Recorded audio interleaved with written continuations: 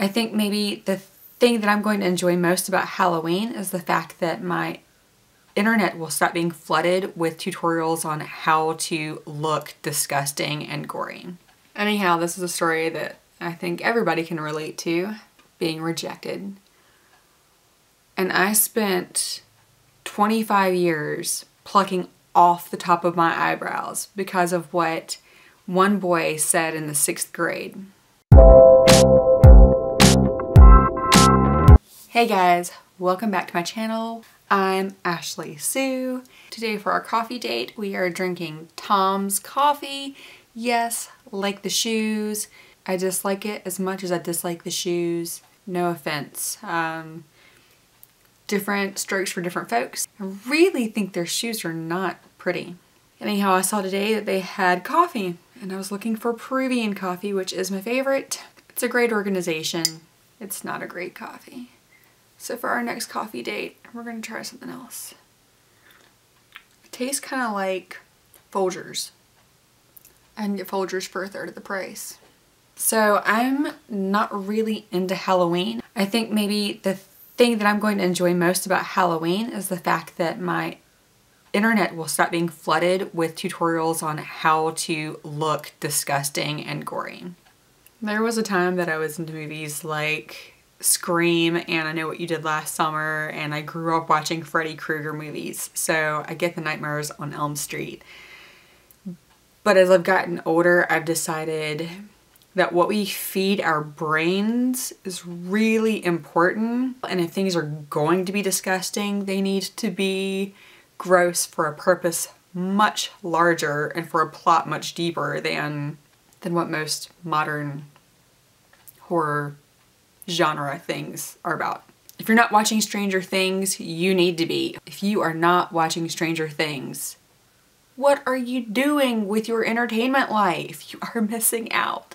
We can still be festive, right? We can put our makeup on, we can feel good, it's Halloween, and we can really embrace the Halloween vibe and be totally work appropriate even if you don't work at a comic book store.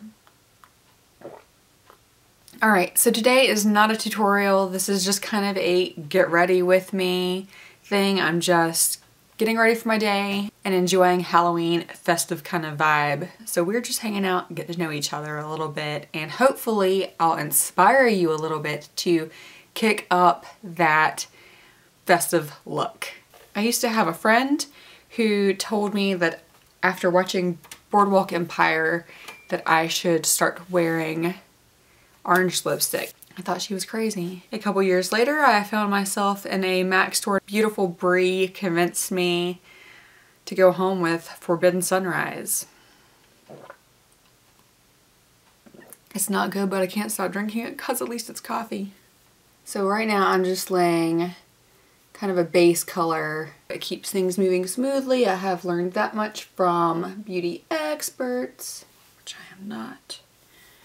That's alright though. We don't have to be an expert, right ladies? We just gotta be able to get our face made for the day and feel good about it. Basically, I'm hoping I can inspire you not to wear nudes every day.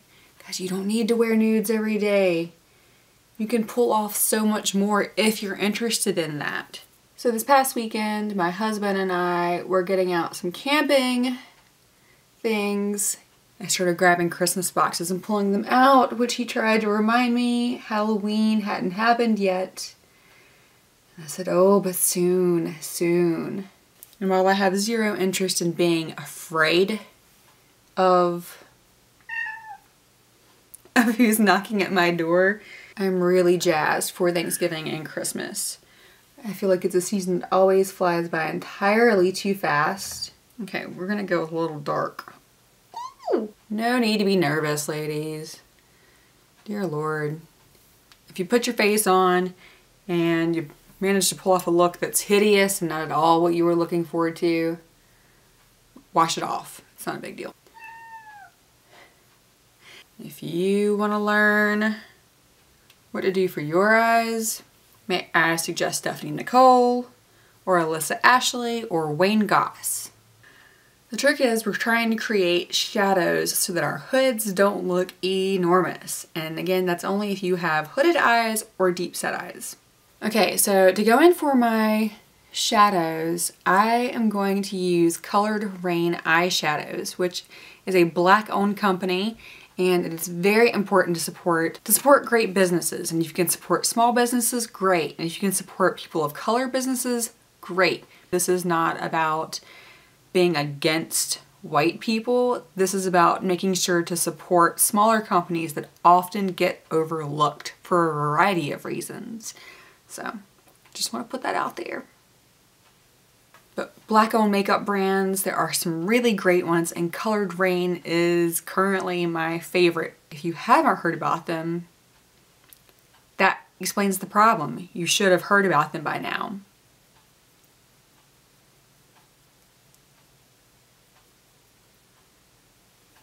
I feel like we can go bigger and harder than this. Try to get it right on there. I don't like to waste it. I get that a lot of people really like Halloween. For me,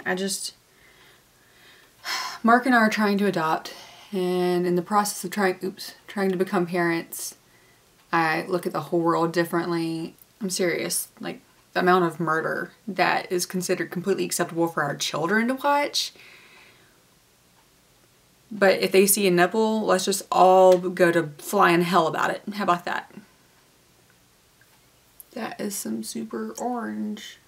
So this is a satin from Colored Raine. They have multiple finishes, of course, the way that most companies do. They've got matte, satin, duochromes, and foils. I think it's really pretty. It actually has a slightly, almost a greenish shimmer to it. I mean, just ever so slightly greenish shimmer to it. It might just be this lighting, but that gives it an almost duochrome quality. Now, another cool thing about Halloween colors is they are autumn appropriate. So even though I'm doing this for the official holiday of Halloween, you can do this all through November. You could do this through September, the autumn months. You can wear a bold color. You don't have to wait for a specific holiday where it looks like you're wearing a costume, you know?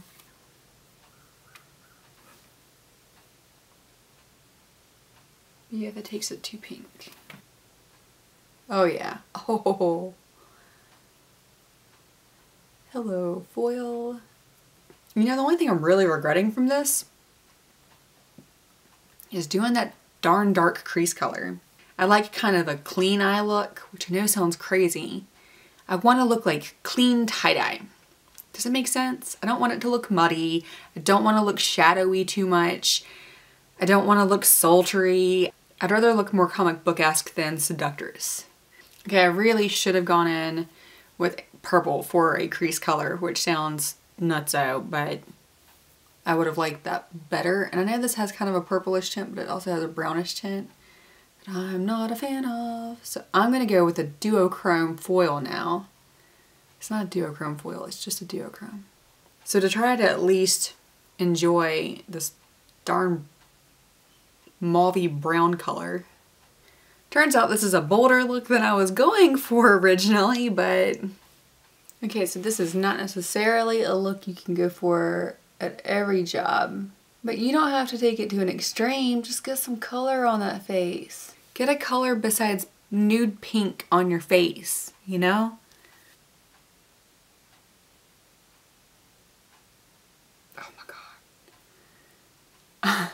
How about a Halloween look for you? Get some liquid eyeliner in the whites of your eye. That's not a look I was going for Halloween, and one I would not recommend, because while I can see fine right now, I have a feeling my eye is going to be dyed for the day. Let me tell you a little story about a 12-year-old girl named Ashley Sue. His name was Derek, and I thought he was the cutest thing. And it turns out he and his cousin started going to my church for a while. And I remember our youth minister had us playing a game. And Derek's sweet cousin Rodney could tell that I had a crush on Derek. I'm pretty obvious about how I feel about things and people, apparently, no matter how hard I try to hide it. I think Derek had maybe even talked to me on the phone a few times, and I thought that maybe he was going to end up being my boyfriend, but he kind of stopped talking to me out of nowhere. And anyhow, this is a story that I think everybody can relate to, being rejected. For one reason or another, Derek's sweet cousin Rodney asked Derek what was wrong with him that he wouldn't just ask me out. Derek kind of wouldn't answer him and was shaking him off. To which Derek snapped and rather loudly said, "Look at her. She looks like a jack-o'-lantern." I remember Rodney asked what on earth Derek was talking about. And Derek said, "Her eyebrows look stupid. They come to a point like a jack-o'-lantern." I went home that night and completely plucked off the tops of my eyebrows. That was almost 26 years ago. And I spent 25 years plucking off the top of my eyebrows because of what one boy said in the 6th grade. Now, I'm not saying this because we all need to cry for me, and I'm not saying this because I'm somehow still longing after Derek. I'm not even saying this because Derek's some sort of bad guy. He's not. He was just a kid with an opinion. And the thing is I went home and I didn't hold on to the fact that Rodney thought Derek was crazy for not asking to be my boyfriend. I held on to the fact that a boy called me a jack-o'-lantern. This year, I started trying to use a skin brightening solution to try to get rid of these little dark corners that are on my eyes that I thought were sunspots, but it turns out they're my hair follicles. I'm supposed to have eyebrows there. But I didn't make peace with that until this year at the age of 30-stinking-7, man. I somehow stumbled into Carol Tuttle's, in her series she talks about how your physical body tells you what type of person you are. That your actual physical characteristics are an indication to your personality also, which is really reaffirming that God creates us very particular ways and that I'm special as I am. You're special how you are. And God made your eyebrows how your eyebrows are and your personality how your personality is. I felt horrible, like I had neglected a part of who I am and then neglected my body. That I had rejected my own body. Now I know there's a fine line because here I am putting on makeup and God didn't make me with orange eyelids or orange lips. But there's a difference between putting something on because it makes you feel good and feel vibrant and have a good day versus rejecting a part of your body. And yeah, some people are going to say it's just eyebrows. It's not that deep, sis. So I pretty much stopped tweezing, which is why my eyebrow game is crazier than crazy these days. But now when I draw my eyebrows on, I proudly draw on the jack-o'-lantern. And if Derek or anybody else doesn't like my look, cool, no problem. And in the long run, I got to end up marrying a man who is amazing and actually likes me better without any makeup on. He really likes when people can embrace who they are, how they are, and be really low maintenance and energetic and confident in that. And as far as Derek goes, hopefully he found a girl with eyebrows he likes. No matter what shape they are, hopefully he likes them how they are because he likes her for who she is. And as for Rodney, I hope he's very happy in his life wherever he is and whoever he is with. Because he is a guy who already seemed to have his priorities about him right as far as just being a gentleman. Let's go big.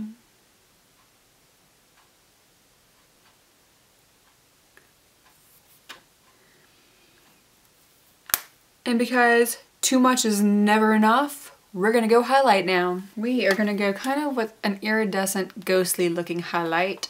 If I can get it open. Don't let words from your past, from people who don't matter, and I don't mean that Derek didn't matter as a person, But his words should not matter at all in my life. Don't let words from people from your past haunt you like that. Try to evaluate on a daily basis why you're doing the things you do. Why do you reach for that same color of lipstick day after day? Why do you tweeze the top of your eyebrows? Maybe why do you tweeze your eyebrows at all? Anyhow, I put on a very ghastly, greenish iridescent highlighter, and it is rocking my world right now. I don't know how anyone else would think about it, and I don't really care because I kind of like my weird day glow nose right now. It's like Rudolph, the Halloween version. If by chance this look is something you are interested in, this is the Makeup Revolution Strobe Highlighter. It's got a good glow for Halloween, or in my opinion, for any day of the week. And honestly, I think that a lot of our motivations are based on fear or nervousness and insecurities. We're made to be unique and creative, and some people naturally are fiery. Some people naturally are calm and cool and smooth. Some people naturally are spastic and fireworks. But something I really like that Carol Tuttle says is, what if your greatest weakness is actually your greatest strength? I talk all the time. I've spent my whole life apologizing for talking all the time. And the thing is, actually, a lot of people in my life say that they are quiet around me, which is good because I talk so much. I actually enjoy being around other people who are talkative, because then I get to take a break from talking and I get to listen to someone. So here I am apologizing because I talk a lot to people who aren't big talkers in my life. They don't really understand my motivation for talking so much because they're not built like I am. They don't realize I like talking with someone. That's my strength, is conversation with someone. I just like interaction, and I like conversation, and I like getting to know you. And if you don't talk, then I don't get to know those things. Well, I guess that's a pretty good coffee chat for the day. The coffee kind of stunk, but I had fun putting on my makeup and talking with you, and I really hope to get to know you better some too. You know how I can get to know you better? Come hang out with me on Instagram, maybe even on Twitter. For the record, I don't follow people back who have private accounts until they actually start leaving comments on my post, and then I know not to be afraid of you. If you haven't hit subscribe yet, please hit subscribe. It would make my day. It would make me so happy.